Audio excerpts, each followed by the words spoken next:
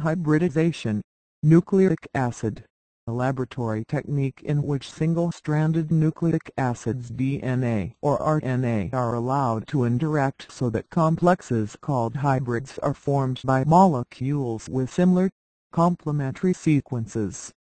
Through nucleic acid hybridization, the degree of sequence identity between nucleic acids can be determined and specific sequences detected in them.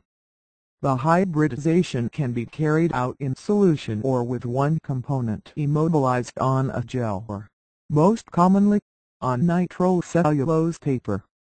Hybrids are detected by various means: visualization in the electron microscope, by radioactively labeling one component and removing non-complexed DNA, or by washing or digestion with an enzyme that attacks single-stranded nucleic acids and finally estimating the radioactivity bound.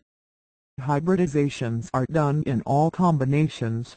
DNA can be rendered single-stranded by heat denaturation, DNA-RNA or RNA-RNA. In situ hybridization involves hybridizing the labeled nucleic acid, often labeled with a fluorescent dye, to suitably prepared cells for histological sections.